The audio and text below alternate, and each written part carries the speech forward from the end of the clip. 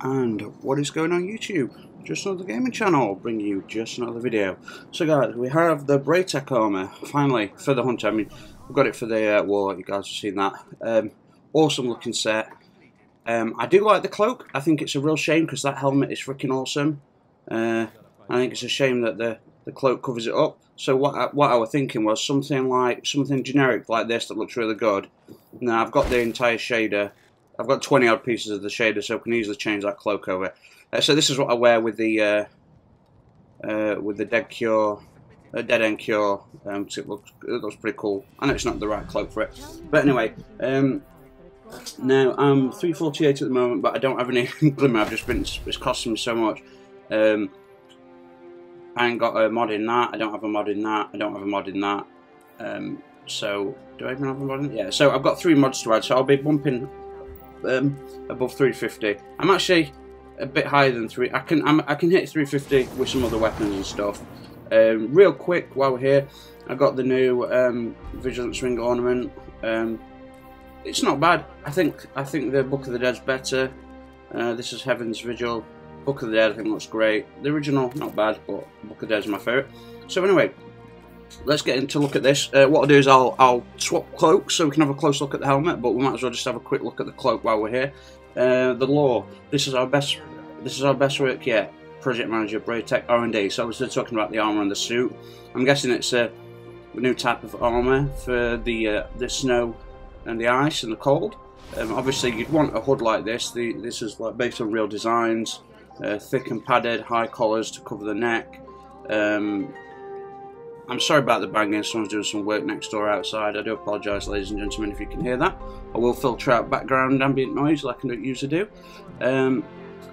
It's a shame that this cloak covers up the mask, because look at the mask, it looks like you've got like a rebreather, very Star Warsy. Just going off topic real quick, I've got nearly all this set, the Insight Rover mask, so the Insight Rover set. Again, that's very Star Wars as well. I'm just jumping out there, but we'll do that as soon as I've got the full set. As you can see, you can't really see the mask with this on, so what we're going to do, we're just going to swap it out real quick, see if you can see more of the mask. Let's try there we go. Oh, that looks pretty damn good, doesn't it? Oh, imagine getting that in the shade. Oh, that looks pretty damn cool. So there we go. That helmet is awesome. Yeah, you've got like a filtered rebreather type thing. I guess filters cold air so that it doesn't freeze your lungs to death when you breathe in -50 air.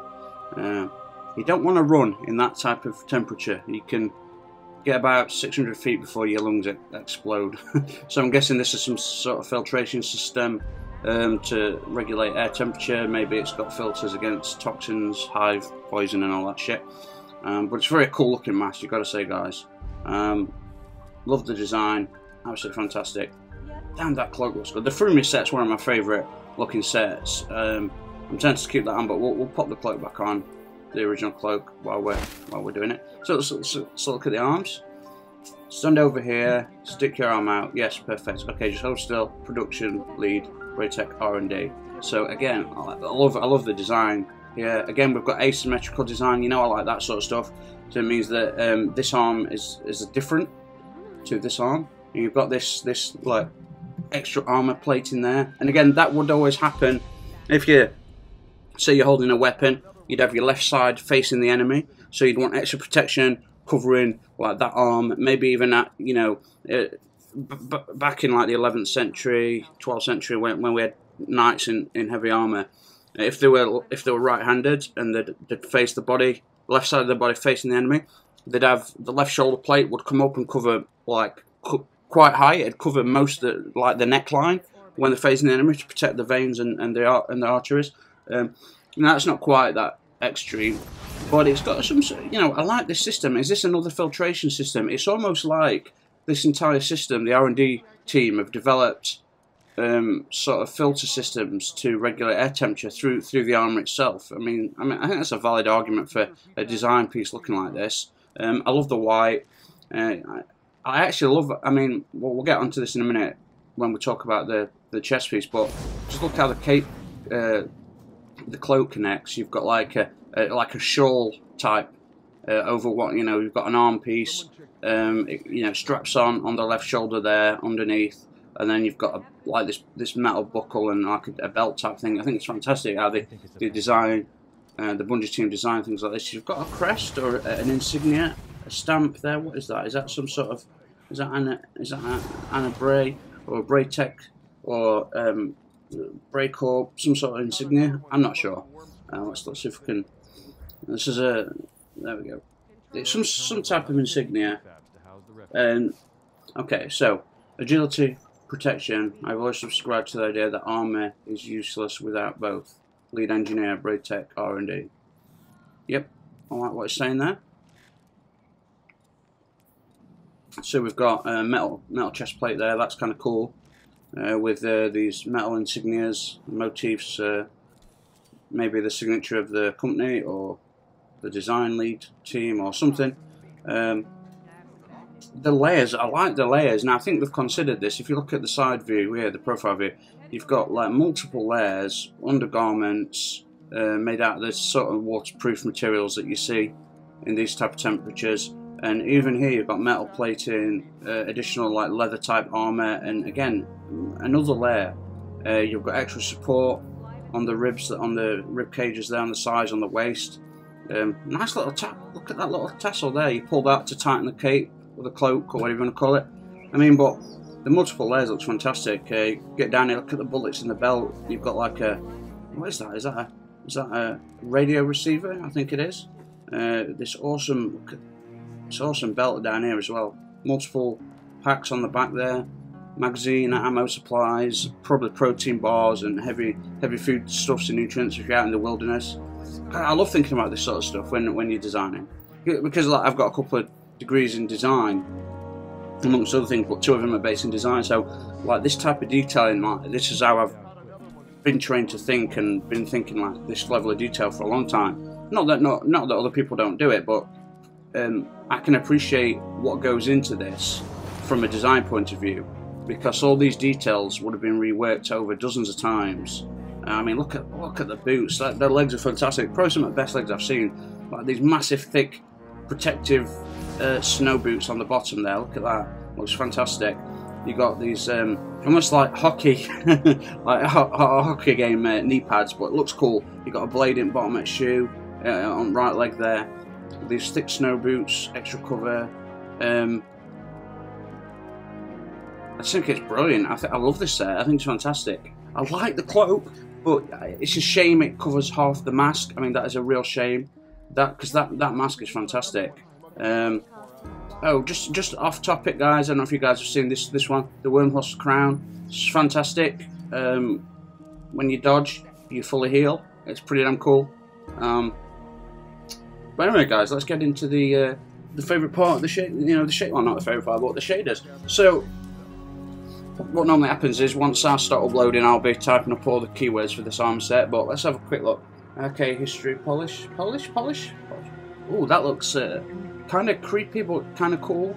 Like the orange is cool, but the beige is like, yo, Mr. 70s dude. It's like when we couldn't quite get white right, you know. It's like office building white. Okay, Midnight Tales. This is not going to look good. Anything that's not. Oh no. See, when you've got gold on material, it always comes out as this horrible yellow. It just doesn't look right. I don't know actually. The grey and the yellow actually. But I just generally the gold that's applied to fabrics comes out as this weird yellow, like a mustard. But the grey and the yellow actually. I'm sorry about the scratching. The cat's deciding to have a shit right now. Lovely timing. Got someone working outside. Cat's having a shit. Fantastic. Metro shift. Not that keen. I love this shader when it uses the light greys and the just off black. When you apply it to weapons, it looks great. When there's no blue involved, unfortunately, that's all blue. Okay, we've got some new stuff. Molten bronze. Oh, gross. Okay, guys, we're not spending a lot of time on shaders if they look terrible. Buffer overflow. So it's that weird pinkish colour, isn't it? That looks actually pretty damn cool, doesn't it? Like a metallic rose gold, silver type, you know.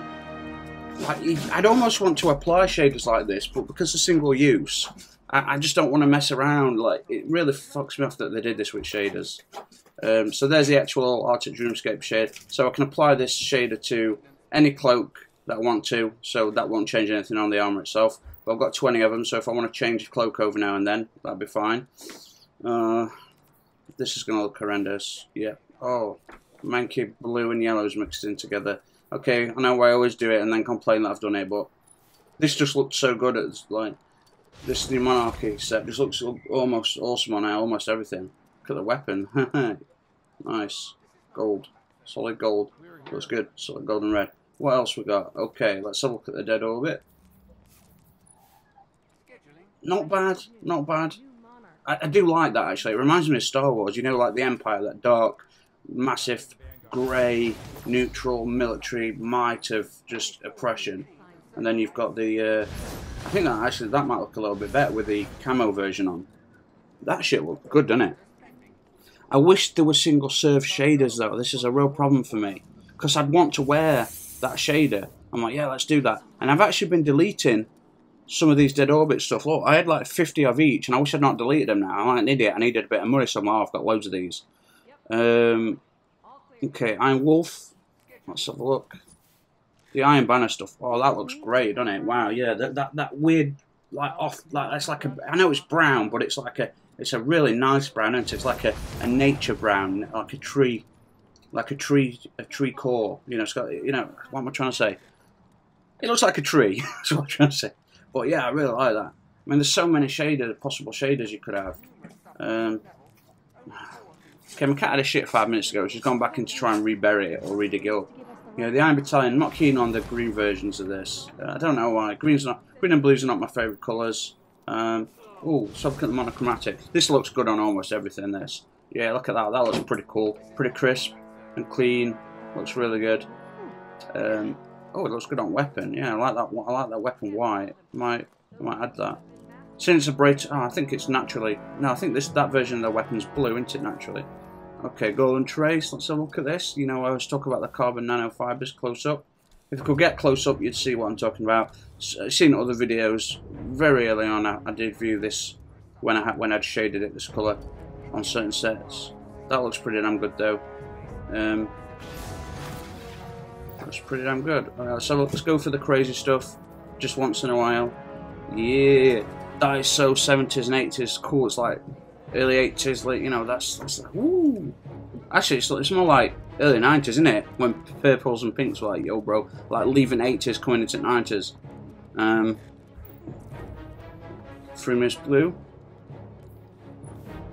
See, it doesn't look good on anything, that shader. The main Frumious set and its natural colours look great. In fact, I don't have the natural colours anymore. I've changed it for some reason. Just for change, I guess. Okay, let's have a look for the Cirrus Modular Shine. Not bad. Pure white with metallic red trim. That looks pretty damn good.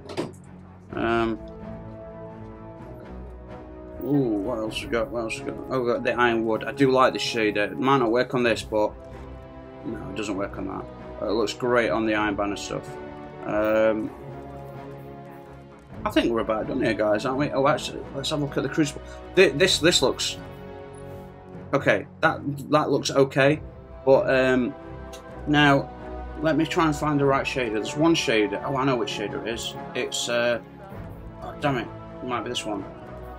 It's half blue, half orange. Yeah, that looks pretty good. You know, you can definitely tell it's Vanguard. That looks pretty good. Looking good, baby. So there we have it, guys. We've got the Braytech armour. As you can see, looking pretty damn slick. I need to make some money so I can apply some shit. So I can apply some mods to it. I think I've gone with the. I think I've mainly targeted the art class towards this. It just felt right, you know, with it being white and cold and Arctic, and it's got the word Arx Rider in it. Obviously, it makes pure sense. So there we go, guys. Looking pretty good. Just while we're here, let's have a look. Couple of exotic things I've got. It looks terrible there, but you know, if we get a good, I don't know, get a good shader on it. Not that one. Not that one. Well, that one, no. Maybe something like that. Pretty gross and out there. Ships, plenty of ships. This is my favourite ship. This is from last season. Ikora's Resolve. I know we're off topic a bit, but I think it's a lovely ship. And then I picked up Hullborn Splint, and I picked up Lost Legend as well, which is really weird. You know, I might fly that just for a bit because it looks so weird. Oh, this is cool. This is cool, guys. I've not used it yet, but like, that's a weird looking, awesome sparrow, isn't it? Do you know what we should do, actually, guys? I wonder if we apply that to it. Yeah, I think when we can afford it, I think we'll use that. So I've not used this one yet. This is the exotic one. When you get the exotic sword and the sparrow, that's the exotic sparrow you get. It's okay. It looks pretty different. Looks pretty cool. We've got one that looks like Rasputin, and I've got an exotic one that looks like Rasputin as well. So all these different weird, awesome looking things. But yeah. So there we go, guys. Sorry, just off topic there a bit, guys. I didn't think you'd mind, but there's the arm set, looking pretty damn cool. I think that cloak though, it's cool, but I just hate covering up the mask. Anyway, guys, thanks so much for watching. I'll be uploading this. Don't forget to hit your notifications if you want to see more videos. Feel free to share, subscribe, tell your friends. Let's get this channel growing, even though I'm mediocre at best. I appreciate the views. I'll see you all on the next one. So cheers.